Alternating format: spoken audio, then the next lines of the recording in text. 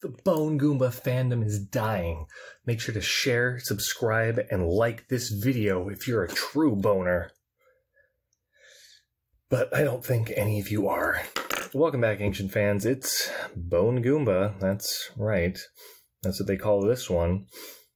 Is he cute? Yeah, he's cute. Oh no, he's not so cute anymore. These little teeth, buck teeth thing, give him that very Disney goofy vibe of yuck. And he does not look cute, but he's a fun little figure to have gotten. Let me talk about his base first, because I love his base more than a lot of these new ones. The Season 21 Mario. Are you here for Season 21 Mario? Because here is the dry bones. Scan that. Boom. Bing, bing, woohoo. Hurry. Click it now. Click it now. Do it. Wow. Cool job, kiddo. I wouldn't recommend buying that for that, but he's a fun character pack. The base, though, is really strong. You get 2 facade bricks. You get some super jumper on top of there. I got extra of both the 1x1 translucent orange round plate with hole, and the candle flame piece. So I've got 3 of those little sets, and I think that adds a lot to the value for your castle sets, because now you can just have a little piece of fire somewhere, put it on a candle, put it on a torch, do whatever you want with it.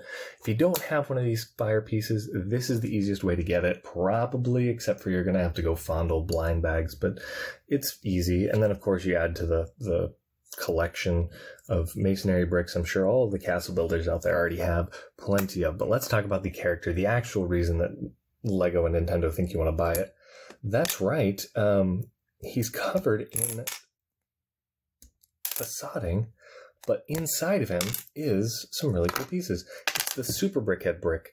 It's the Brickhead brick with the sides left and right covered with studs as well, and you get 2 of those to build up all the character pieces, and you actually get 2 1x3 to 1x2 plate jumper, mega ultra jumper. I don't know what you call that piece. And then of course the character feet. One of those jumper pieces is printed with that design, 2 white squares for buck teeth. I don't like it that much, but what do you do, right? The build is really simple. There was a live build of this on my YouTube live stream. So if you're interested in seeing me build some of these kind of things live, if you're not subscribed, go ahead and turn on this notification, subscribe, do the whole dealie, and next time you could be here while I build the true boner. Couldn't you?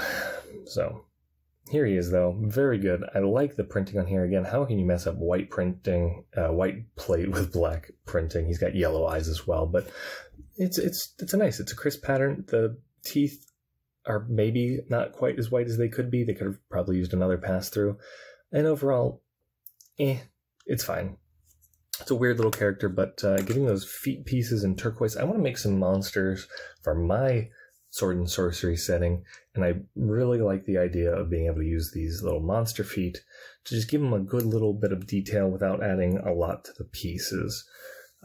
Simple bases, cool stuff. And then of course I could also make some bases for figures that are centered around these rounded 4x4 2 plate tall plates. Brick. It's a brick if it's not a plate, right?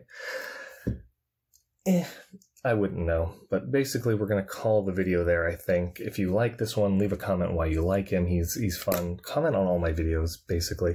Automatic video, subscribe is in the middle, and then the void is that another thing that hopefully you've related to, or that I've just handpicked especially for you. You're welcome. You really are. No need to thank me, random citizen.